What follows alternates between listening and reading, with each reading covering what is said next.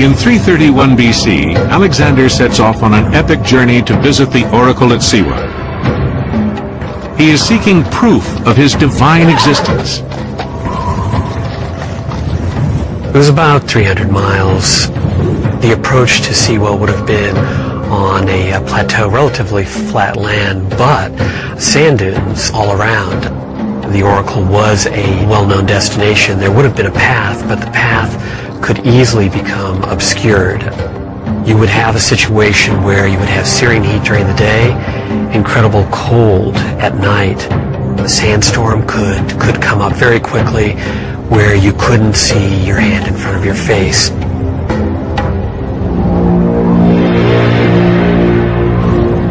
Alexander and his men do become lost after a terrible sandstorm. But legend has it that two birds saved them by guiding the group to their destination, the extraordinary oasis of Siwa and the temple of Zeus Ammon.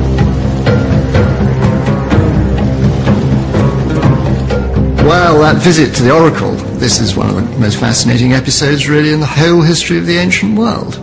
I think the question is, had Alexander in some way already masterminded a bit of a publicity exercise that he was the son of Zeus?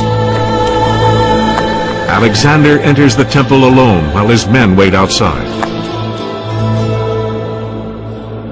Here we have Alexander. He's a young man in his early 20s. He's already accomplished incredible things. And he's in a place where suddenly he's being treated, at least by the native Egyptians, as a god on earth. And you have to ask yourself, what is he thinking? I mean, he's certainly a long way from Macedonia at this point. Alexander came out of the temple. They all rushed forward and said, "Alexander, Alexander, what did you ask?" And he said, "I'm not saying that." He said, "But we heard him call you the son of Zeus." He said, "All right, you can go with that story if you want."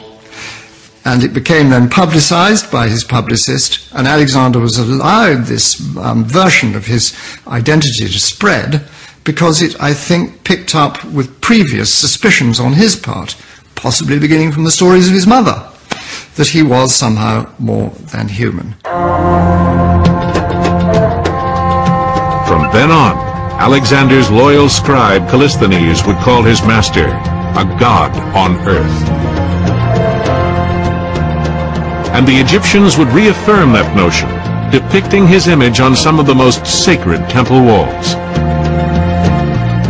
At Luxor, Alexander is shown with raised hands, worshipping his divine father, the god Ammon.